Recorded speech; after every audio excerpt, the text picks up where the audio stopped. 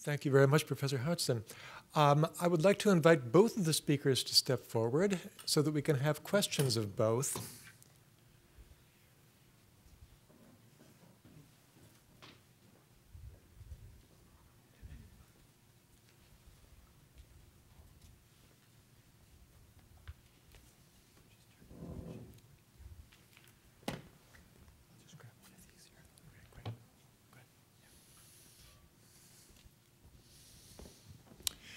Yes, if you have a question, perhaps you could put your hand up and we could bring you a microphone.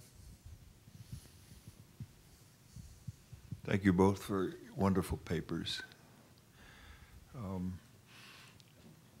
My question is for Peter.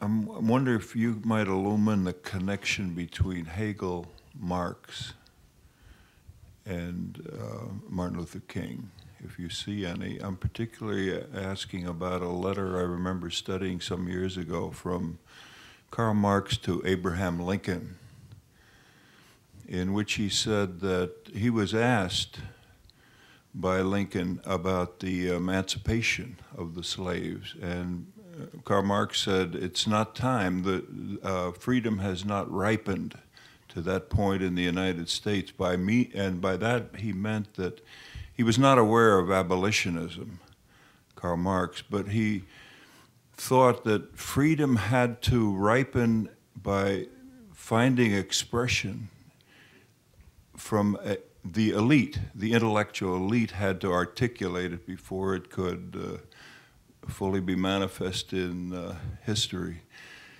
Do you see any thread through Hegel, through your Hegel stuff, through Karl Marx into King? A wonderful question. Is this on? No. What do I do? If you want here, take this one. This one's on. Oh, okay. Okay. Well, Hegel is actually a part of my full paper, not Marx. But I think Marx's comment is very interesting, and I'd never heard that particular report. I think in a sense, it is a kind of Hegelian insight that freedom has to ripen. There needs to be a maturing process.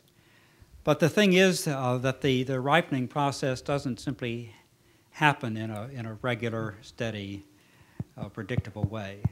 It happens by breakthroughs. And Hegel actually has this concept of breakthroughs.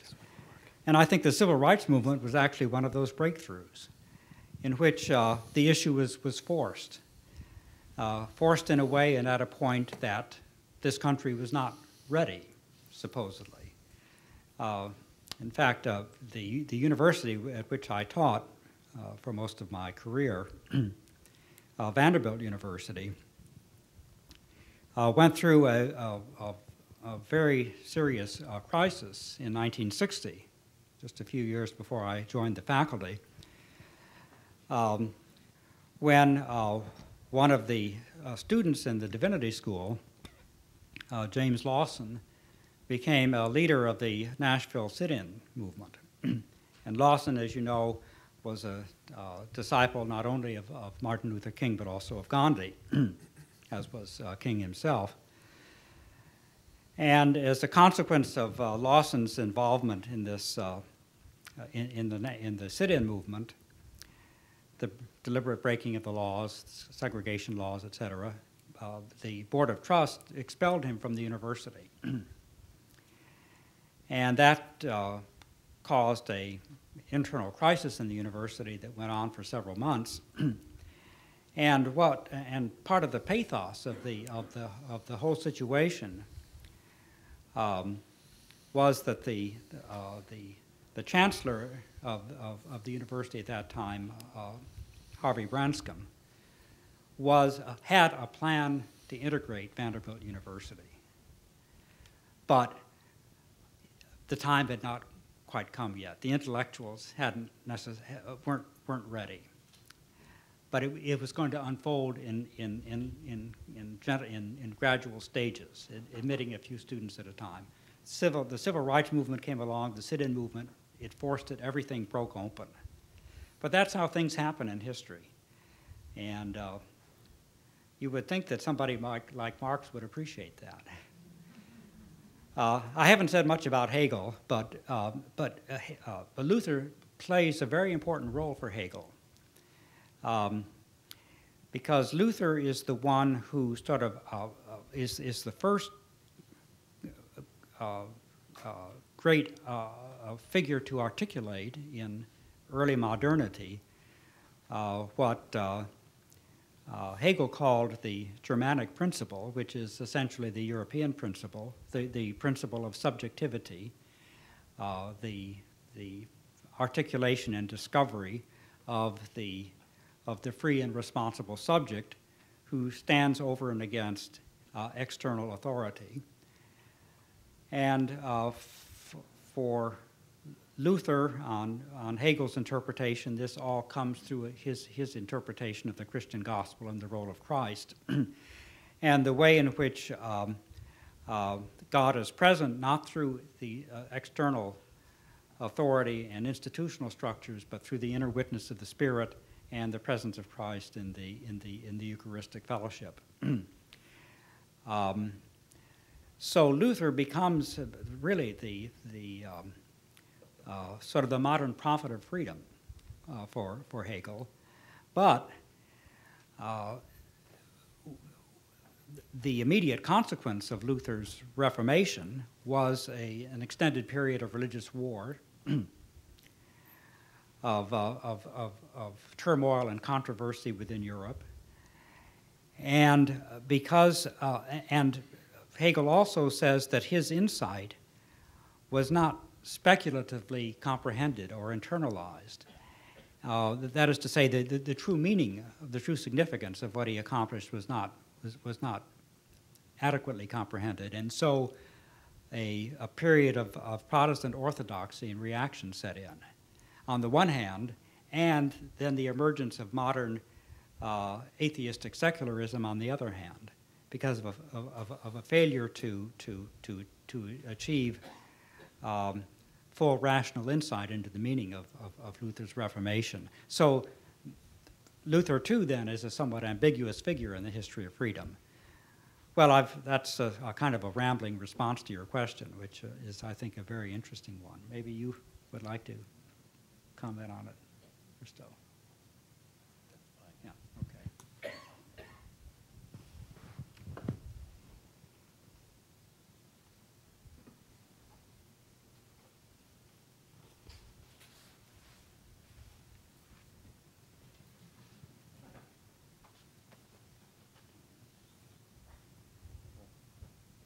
I'm not sure about this question, but I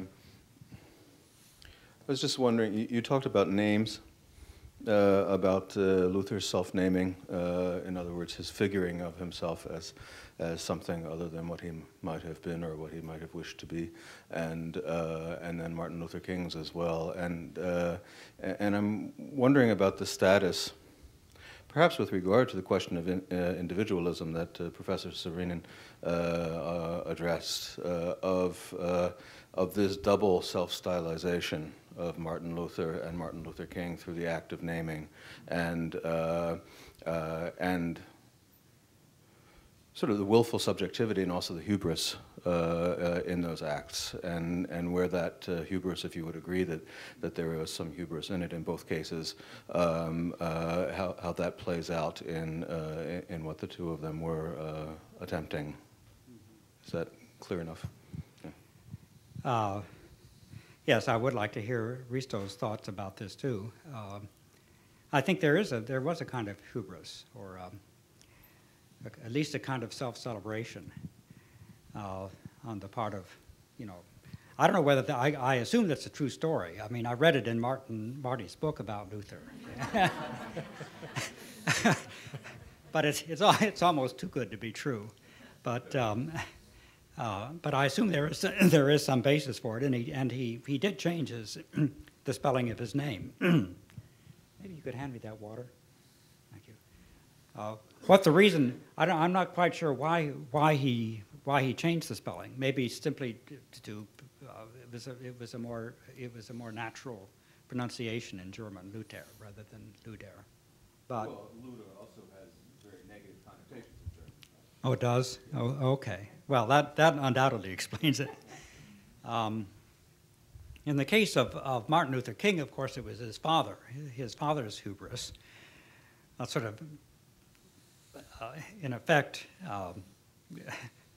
going with his own father rather than his own mother, the rebellion of the son against the mother in this case. Maybe you could read some sort of Oedipal overtones into that.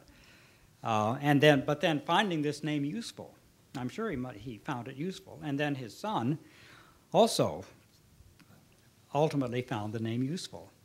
And it's curious to me that there's virtually no literature on this. I think it's a fascinating question. I've often wondered about the name of Martin Luther King. And I agreed to do this paper partly because it gave me a chance to try to find some answers. Do you have any thoughts? Yeah, concerning Luther's name, it's of course the fact that he was born Luder and then at the university he started to call himself with names Luther and Eleutherios, so kind of Greek versions of course it was common at that time to take Latin or Greek names as university students, but definitely it has a kind of ideological meaning also. But I just to give brief reflection on this concept of freedom. This is for me has always been one of the most difficult topics in Luther studies, the notion of freedom, because at least from a modern viewpoint, Luther's writings are in so many ways unsatisfactory or problematic because on the one hand one can say that this is a wonderful dialectic that you have freedom of a Christian and then a couple of years later that you deny free will, but if you really want to make sense of it, it's extremely difficult and for instance this De Servo Arbitrio, bondage of the will, so many bad studies have written about it, but I haven't really seen any really good study which would explain. And it's I think it's if I remember you right. So my big problem in De Servo Arbitrio has always been that there is not only the omnipotence of God, but omni-activity of God, so that God is taking care of everything. So that there is this web of omni-activity which seems to predestine everything. But on the other hand, then Luther can say in this same treatise that he affirms the so-called natural openness of human being to receive God's things, and he also affirmed the so-called freedom in inferior things, and he also admits the cooperation with grace. So in this web of omni-activity or predestination, so there are at least three big holes somehow which also seem to undermine his rhetoric of predestination. But how to make that somehow understandable is an extremely difficult issue. I like to share with everyone that I'm a Congregationalist minister that really loves Martin Luther. And to borrow something from Jonathan Edwards, which I think kind of helps perhaps the question of predestination, is that Edwards talked about the motive. First, the motive must be freed before the will acts. And I think that if you understand that when man's motive, Luther said in The Bondage of the Will that man is a dead statue, and that we cooperate with grace or we cooperate with God not because because we are the first cause of that, but that our motive has been changed, where we see now that we freely wish to. We freely wish to, which is our motive, which has now been changed by a divine act of grace. We are now motivated to come to God. And I'm God, I believe, now this is my understanding, God is the first cause, but God has also ordained secondary causes. I don't believe Luther, I believe it's incorrect to think that Luther just had didn't believe in secondary causes, because he did, and so did Calvin. Both of them believed in secondary causes. But I think that the concept of freedom, we're free, yes, we're free, but we as Christians, we are free to go back under the lordship of Christ again, which is a self-imposed slavery in a sense, if you understand what I'm saying. So there is paradox, there always will be paradox in Scripture. But I find it very interesting and refreshing that you brought up the concept of freedom and predestination and the will of man and the will of God. It's a very fascinating subject, and I appreciate that. Just to say briefly, I also think much on those lines, and a fairly good recent study by Robert Kolb on bound choice also goes into this same direction, and saying that there is not just predestination but also this affirmation of, let's say, secondary causality. And Luther uses also causa secunda in some of his later writings. And maybe the theological problem then is that this is more or less the view of Erasmus also, because all of non-Pelagian Western theology thinks on those lines. So if this is the case, then there is not a real difference to Erasmus.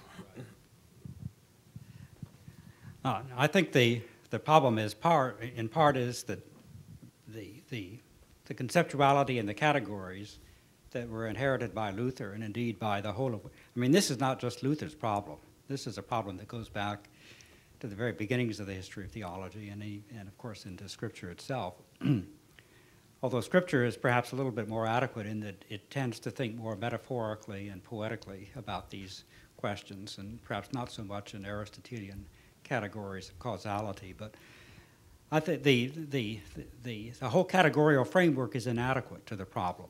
I think that, and it's a prehistorical, non-organic way of thinking about how God relates to the world.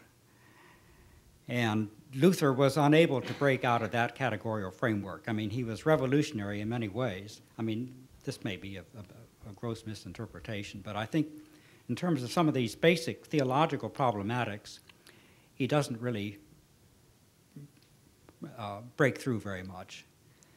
And I think really only later do new possibilities emerge for rethinking this whole very difficult question of how divine freedom and human freedom, how God and history relate to each other in such a way that God is efficacious but not an absolute sovereign, in some way a participant, but one whose participation is indeed profoundly effective. That's a very difficult question, one that we struggle with. I struggle with. This is a question for Professor Saarinen. I'm over here, sorry. You mentioned that you were skating out on some thin ice regarding Luther and human sexuality, so I'd like to push you out on the thin ice a little further, if I may. Do you see, I was very interested in your take on this, and so I just want to ask for a clarification. Do you see Luther as being, was he talking about human sexuality as such, in terms of retaining this kind of Augustinian approach, or is there a gender difference here? The quotation that you gave was from Luther talking about his own sexuality, about male sexuality and how it's uncontrollable. Do you think he would have said the same about female sexuality? Yeah, that's a good question, and that's a good question. Of course, first thing to say is that Luther is living in a patriarchal society, but if I remember right, he is also speaking of female sexuality, and of course this is this old medieval topic of fulfilling the marital obligations, which means that both spouses have sexual needs, and it is the marital duty to somehow fulfill, which ascribes this kind of active sexuality to both partners in marriage. And at least in that sense, I think one can speak on that there is no real sex difference in this respect.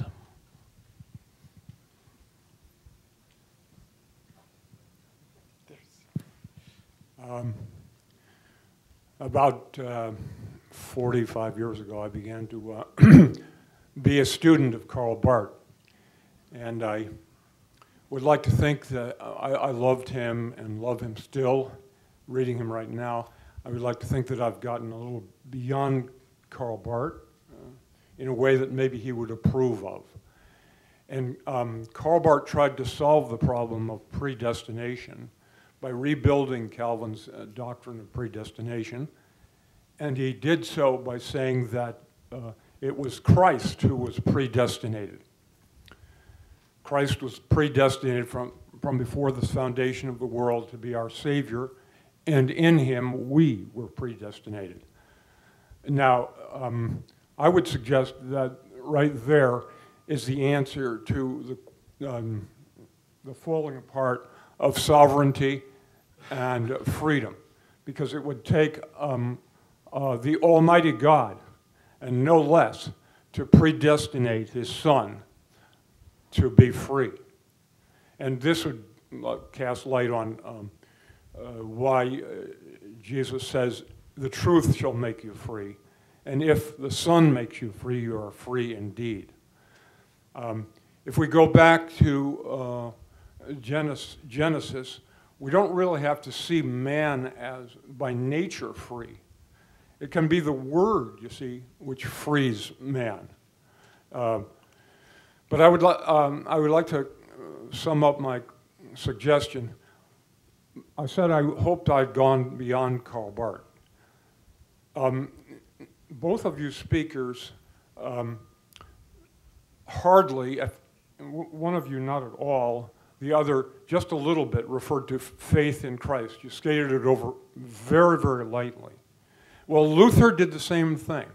He wrote a thing called the encomium on all his works, which was to be the preface to his collected works.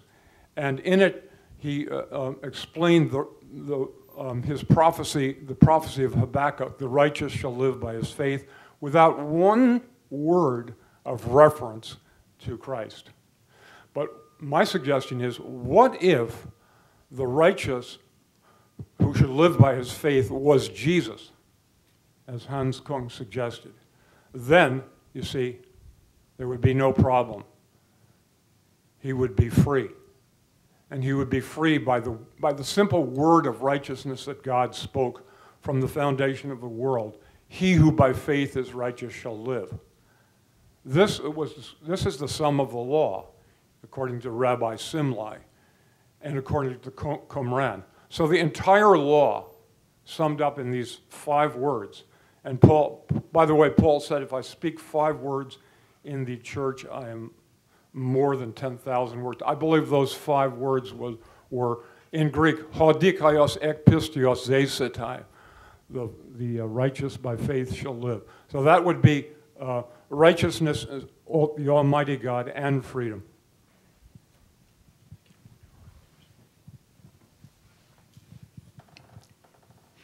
Well, that may solve one problem, but create other problems. And of course, Barth also modified the doctrine of predestination into universal election. All are elected in Christ. God does not will or determine that some will be damned forever, but wills the election of all in Christ. And that's in part also Hegel's line. But the problem is that what about those who stand outside the domain of Christ, as, for example, the Jews or the Turks, to take the 2 principal examples that were present in Luther's day, and also, of course, in ours as well.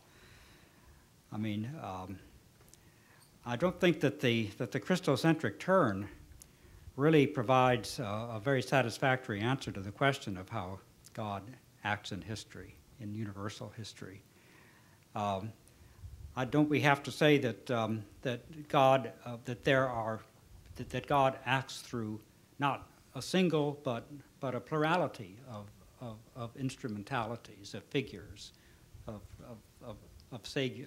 paradigmatic figures and events, and that the attempt to reduce these to a single denominator represents another, perhaps more subtle form of imperialism. I think this issue is going to come up later in the conference, isn't it, as we talk about Luther in relation to other religions. I'm not sure that's not a very direct answer to your question. Do you have anything? No, I quite agree with you. Okay. Want to come back? Thank you. Excuse me.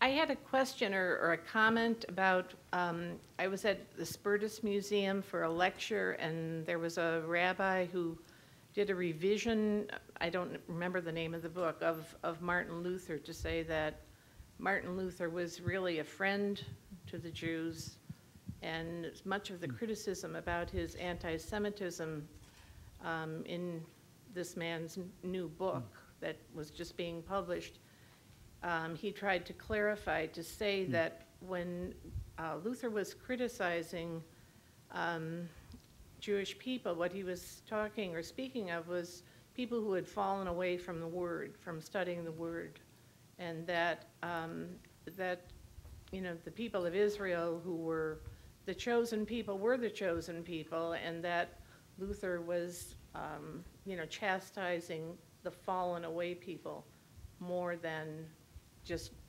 Jews in general. And I think this goes with the German cultural thing also, in the sense that, Goldhagen's book from Princeton, that every German is guilty of anti-Semitism. And every person who's a Lutheran was Semitic. I mean, people who went to German Lutheran schools, bricks were thrown at them around the turn of the century. In Chicago, names were changed from German into English. And at this conference, I'd like to see, or maybe you would answer the question, why is there not more scholarship on revising some of the notions of global anti-Semitism, and blaming it on Luther and whatever, Germany. You go to the Spertus Museum and they show a history going all the way back to BC. It didn't just start with Luther in 1940, so maybe you could comment on that. Or your question, you kept speaking of the Jews and the Turks, which is to me an oversimplification. Of course, this is a very important issue, and if we look at name of Martin Luther and ask people from all countries of the world, this anti-Semitism is one of the issues which people who don't know anything else of Luther sometimes know, and that therefore, in particular when discussing the global Luther, this is an extremely important issue. It's not easy to revise this prevailing view because for many reasons. I mean, to put it very briefly, I think it was, many Luther scholars actually think so, that in his earlier writings, Luther was hoping that the Jews would somehow adhere to Protestant faith or adhere to Reformation, and he even wrote a book underlining that Jesus was born as a Jew in the incarnation. But when he was disappointed in this fairly exaggerated hope, so the Jews did not pay attention. So then he, in his later writings, became very anti-Semitic. I think this is a partial explanation historically, but it is of course no excuse of anything. So you cannot alleviate the burden which Luther has. And another reason, historical background, is this is in Heiko Obermann's book Roots of Antisemitism, where he argues also that this is a very common phenomenon in early modern Europe. So anti-Semitism, so Luther was no worse than many other his contemporaries. But this is also not an excuse. So if others are as bad as he, so he is not excused by that. So there are so many traps when you are trying to. But it's also true what I think what you heard this person in a museum saying, that Jews are also exemplifying in biblical expositions of Luther. They are exemplifying the apostasy or falling away of faith in general. So, and this is a kind of very abstract notion. It does not refer to ethnicity, but also to say this is a kind of ambivalent because it's nevertheless the Jews who are metaphorically used for this broader. So it's very difficult to alleviate this burden. So I think many scholars have somehow tried it, but normally people are trying to give these historical explanations and then saying that this does not alleviate the burden or hypothèque which Lutherans have in this respect. I think we have time for one more question, and there was a hand up over here. Hi, my question has to do with how Luther is received as the sort of the first modern. And Professor Saarinen, your readings seem to be somewhat polemical against the kind of major way of reading Luther that goes probably through Hegel, which is Luther as inaugurating the sort of ontological problematic of interiority. So Innerlichkeit, sort of that organizes Hegel's reading of Luther, and it's a very influential one, I think.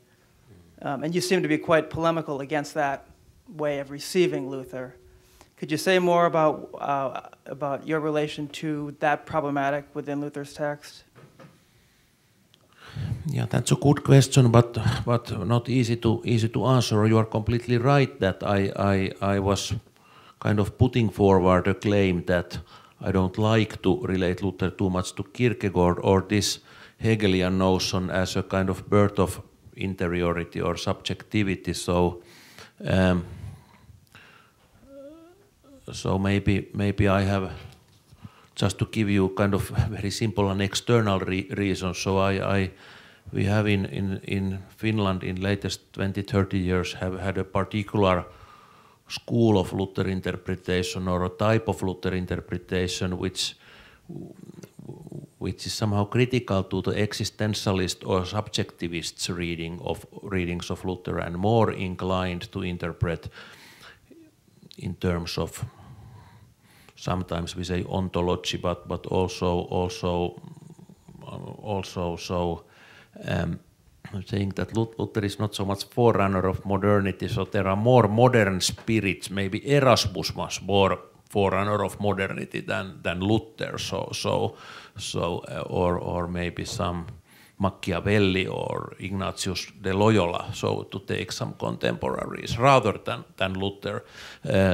So this is completely right interpretation. The other thing is that I am somewhat influenced by Charles Taylor's work, so on this affirmation of ordinary life, which gives a new twist. I mean also for professional Luther scholars, that you can somehow see Luther as a forerunner of modernity without falling into Hegelian or Kierkegaardian traps of individualism, subjectivity, and I find this line very promising somehow. We can take consult. Oh, yeah. No, I just wanted to comment. Is this off? No. Okay, it's on. I think it's wrong to. I have a question first of all, and that is whether it wouldn't be possible to balance these two senses. Mm-hmm. On the one hand, the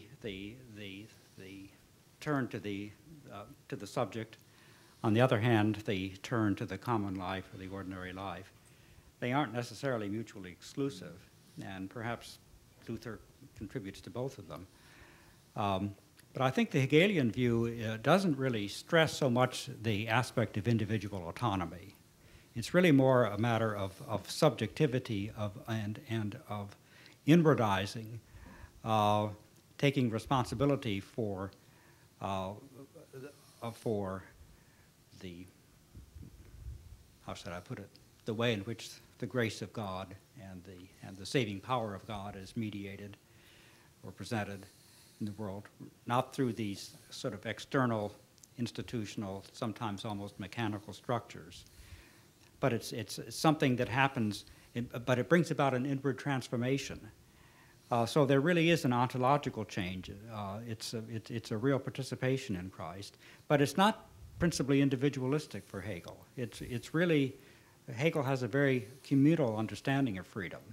And in that respect, it occurs, I believe Hegel says that it's very important that Luther married, because that was Luther's way of sanctifying ordinary life, common life, and of, in a sense, critiquing the notion of that the monastic or the priestly way is the only Christian way. Yeah. Okay, we are dealing with issues that have been with us for centuries, and I don't think they will go away in the next 2 days. Fortunately, we will have more chance to discuss them. Let us thank both of our speakers and then proceed to the reception.